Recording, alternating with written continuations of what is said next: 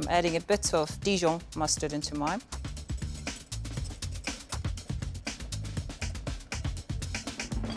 Now I'm going to move on to the butchery of the lamb. So I've removed the loin from the lamb rack.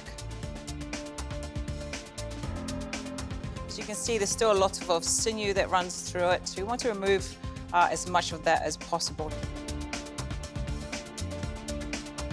You can see I'm not hacking the meat here because you want to keep some of the texture. So I've got some gherkins, so I'm going to use some of the shallot, a bit of caper as well, and I'm also going to add flat parsley.